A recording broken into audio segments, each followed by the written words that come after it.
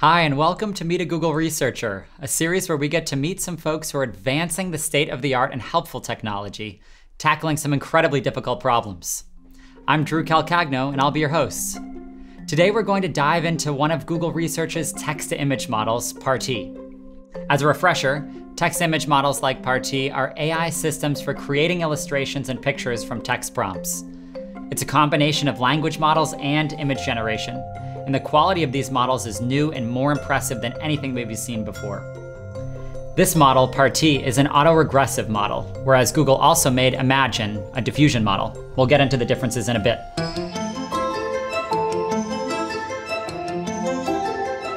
Now we're going to explore some more specifically about the folks behind this Parti model, Yonghui Wu and Jiahui Yu. Welcome, Yonghui and Jiahui. I'm so glad that you're here. Thanks for having us. Jiahui, could you introduce yourself and tell us a little about? Yeah, sure. I'm Jiahui. I'm a research scientist in Google Research Brain Team, working with many colleagues across Google on machine learning for speech, for language, for computer vision, and for their intersections. So I firstly joined Google at around 2019 as an intern, and then later converted as a full-time for about 3 years now. I worked around on speech-related problems for the first year and a half, and later on, more recently, into the multimodal image text vision language related problems to advance research and to land those new technologies into products. That's so intriguing, and I can't wait to hear some more, but Yonghui, tell me about you. Yeah, sure. So I'm Yonghui. So I have been at Google for about 14 years, so It's quite a long time. So for the first 6 years, I was on search team. I worked on improving Google's search ranking algorithm. For the last 8 years, I'm on the Google Research Brain Team, so I work on a lot of AI topics spanning NLP, speech, and computer vision. Myself and my team have been also focusing on landing research innovations into Google products. I am so thrilled by all of the different applications that you've been doing.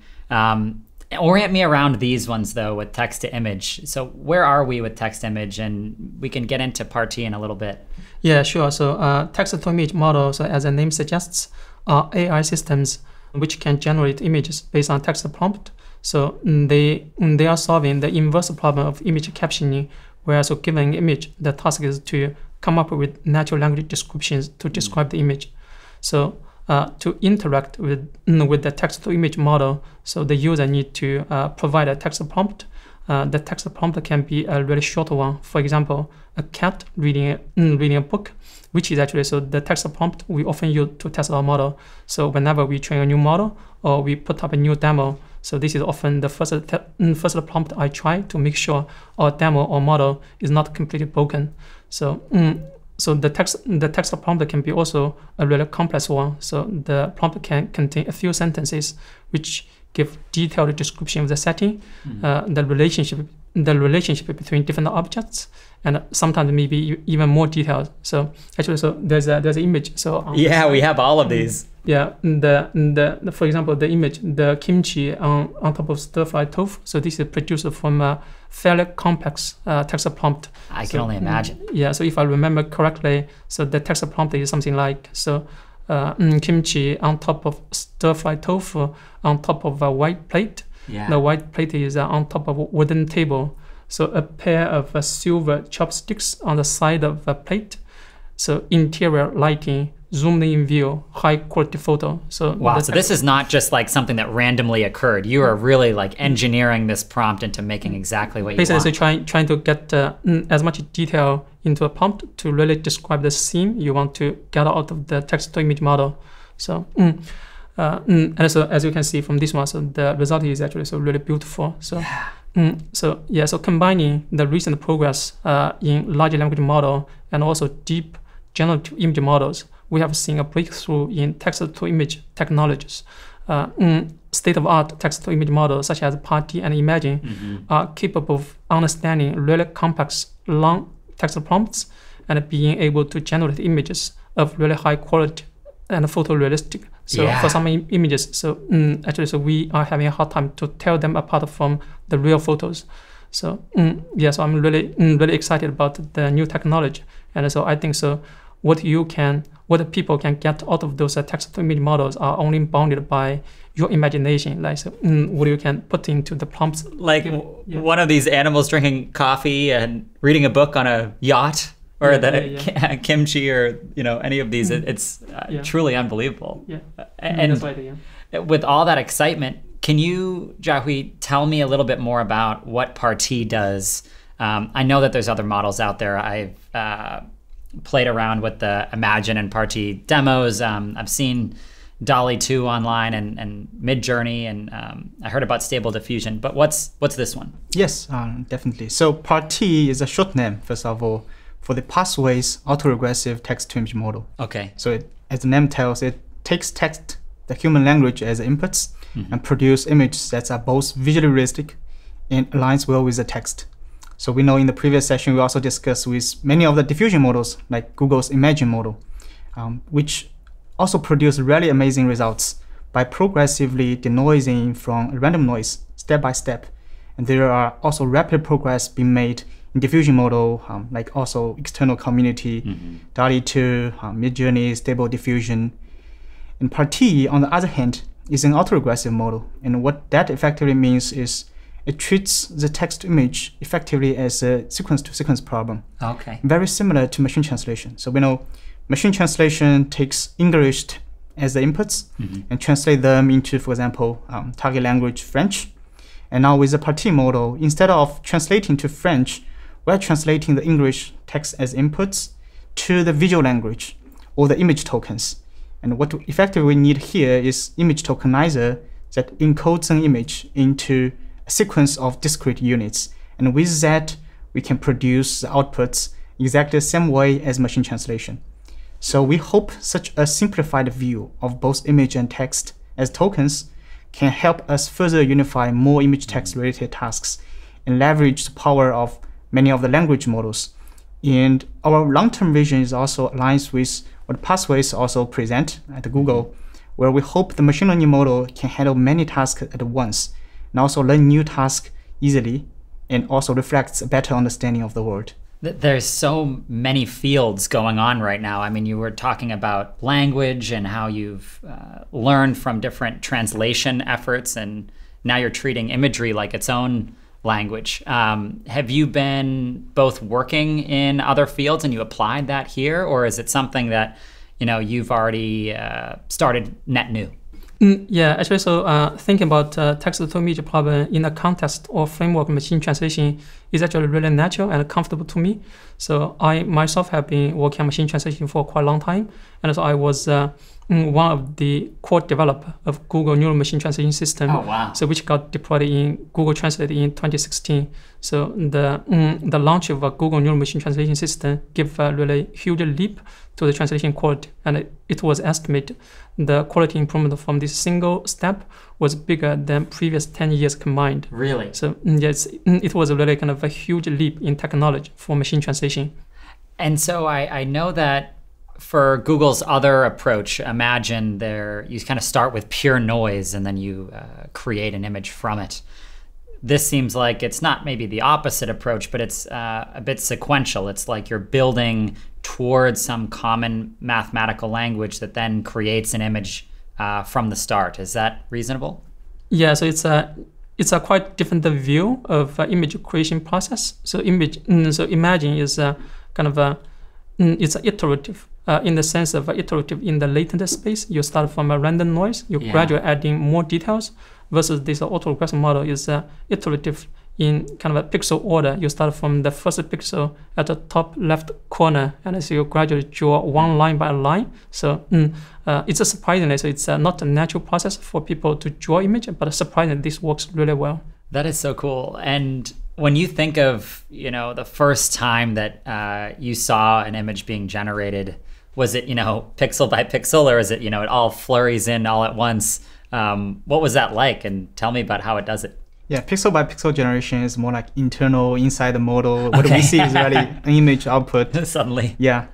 And what was that like when you first got the first image, Jiahui? Was it something that you could recognize, or was it something indecipherable at first? So yeah, we started the project like 2 years ago. And we start with a very small model and trying to overfit on a small amount of data. So this is a good way for us to debug. And the first image is not really something kind of creative or something new. It's just from the training data. And as long as we see the image, we know that our implementation and our end-to-end pipeline is working. So that's the first moment we see the image. Do you remember what some of the your favorite images that you first created were? I mean, I know we have these in back of us here, but yeah. So the first image in the first kind of a text prompt I try is always a cat reading a book. Yeah, you mentioned the cats. That's always the first one we try. So actually, so talking about the kind of images, right? So the excitement moment of images, actually. So there was one moment where these created a lot of kind of excitement on the team. So basically, we had a bug in our decoder. So this bug had prevented us from obtaining much better result than we could.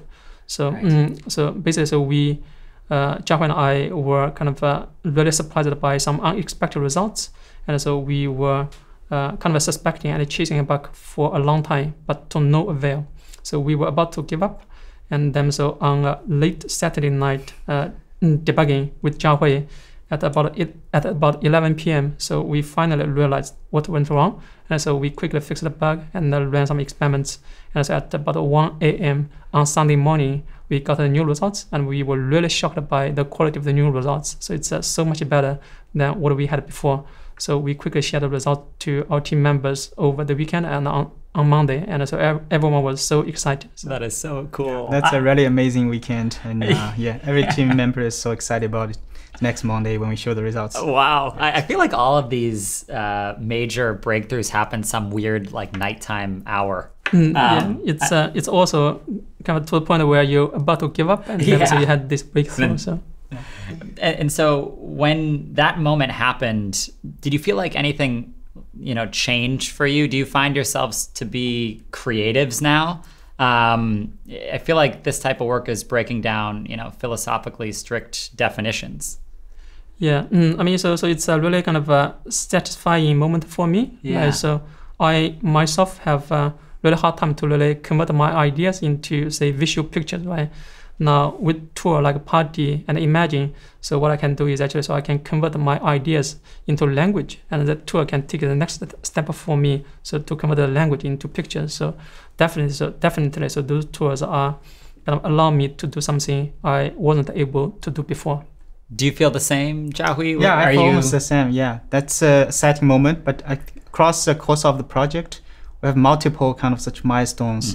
As I mentioned, we start from overfitting the training set, and then we gradually try to scale up the model to 3 billion. We see a quality jump. That's, I believe, is probably best quality at that time. And 3 billion, is that parameters in the model? Yeah, sorry. Yeah, 3 billion is in terms of parameter size of the model. So our small model is around millions of parameters, and then we scale up. And then more parameters feasibly mean more intricacy in the model, more ability to make more a great ability image. to learn the knowledge from the data. So we also suddenly realize the importance of image tokenizer, as I previously mentioned, because we are trying to translate the image as the tokens. So we try to improve the image tokenizer, propose some new methods, and also share it with the research community. I think that's another milestone. And probably the final, not final, but the next milestone is on scaling up further, because every element is ready, every piece is ready. We scale further to 20 billion parameters. Wow. And see, that's almost our final model. One of our latest improvement is also came from combination of the strengths of the imaging model to the Parti model. So we now produce low resolution images with the Parti model and use imaging for super resolution. That's also bringing another gem. So they're starting to work together. You all and the Imagine team are finding what's best in Parti, what's best in Imagine. Yeah, so basically, so we're trying to kind of combining the best of both worlds. So they are, as we discussed, they are really kind of different techniques. Like what we found, Imagine model is doing particularly well is in super resolution. Like so, from say lower resolution image of 256 times 256 into a high resolution 1K by 1K. So Imagine model is so much better than this Parti model.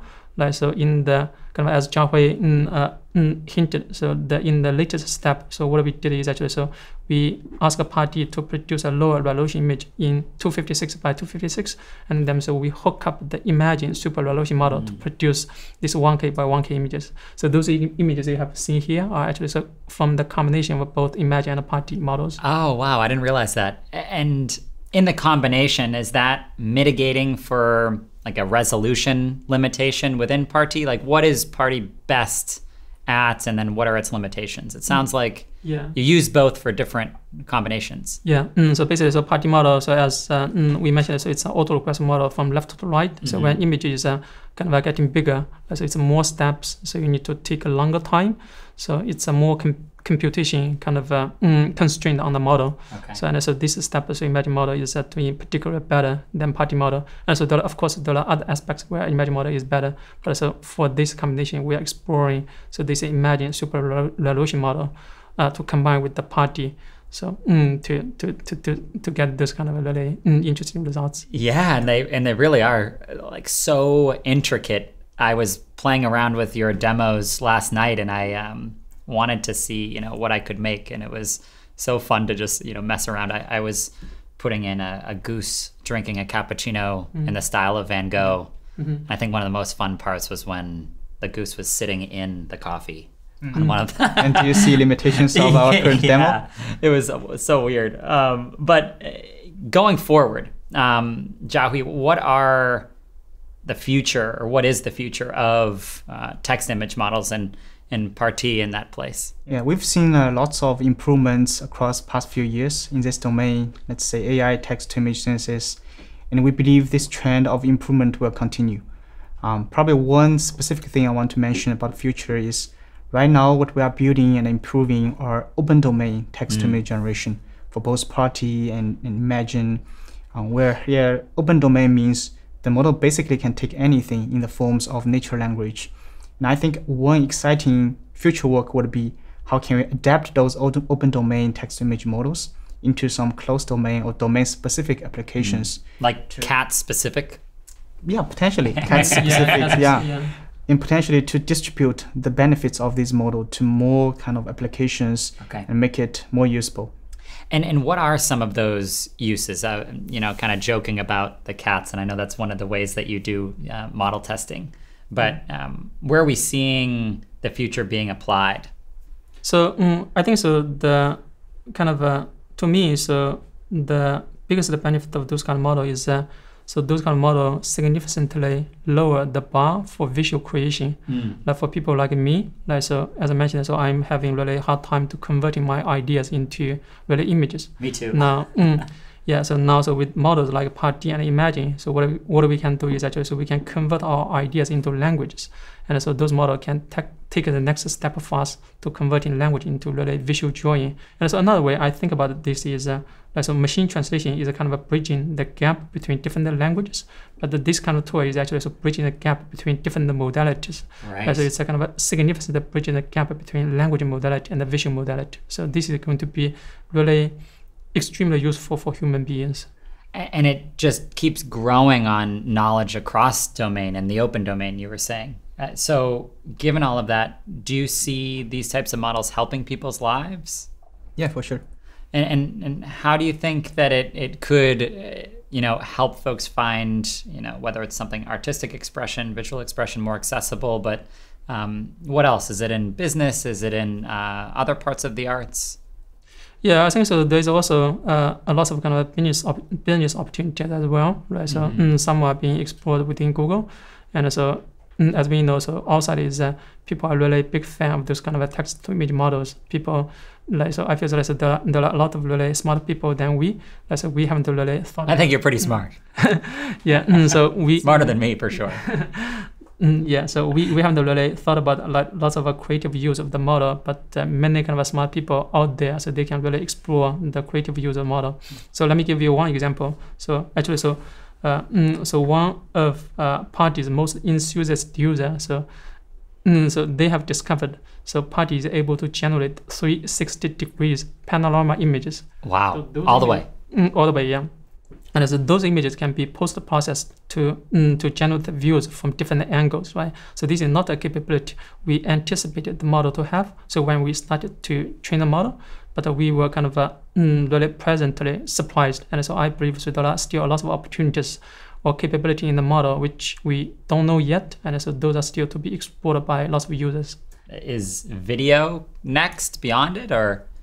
I think so. I think so. Video is also a natural next step, and so from our colleagues, right, Imagine team, so they have already showed some feasibilities of producing really high quality text to video models. So as well as other modalities like music, right? Yeah, and 3D point clouds, potentially simulation. Those are all possible, I think. I can't wait for all those, and I know that you're generating it at a pace that's with responsibility in mind and a lot of different guardrails. So when will people be able to start seeing these models? I know it takes time. In seeing these models in terms of... like being able to perhaps use them themselves. Will people be able to have... I know some models have gotten access, not from Google, but I know that we're taking our time. Yeah, so I think so we are kind of actually working on those. So it's kind of a step-by-step process. So first step is actually open up the model for all Googlers to play with them. And so we just managed to have this Google-wide dog food like just a few days ago. Yeah. And so I think so. As you said, so our AI, responsible AI, is extremely important. So we want to open up the model for more people to access, but we want to open up the model in a way which we kind of sufficiently address all the responsible AI requirements. So we want to do it really in a kind of a cautious way. And so I think so. So this is something we are still kind of actively exploring, see how best we can kind of unleash the power of the model for people outside of Google to also have access to. Well, I'm waiting for that moment, and I'll be patient. Yonghui, Jiahui, thank you so much for this awesome conversation today. Thank you, Drew. Thank you so much for having us. Thanks. So today we took a deep dive into the Parti text-to-image model, a broad team effort to create amazing imagery from nothing more than a few words typed into a prompt. Stay tuned for more innovations and more episodes on helpful technology from Google Research coming soon.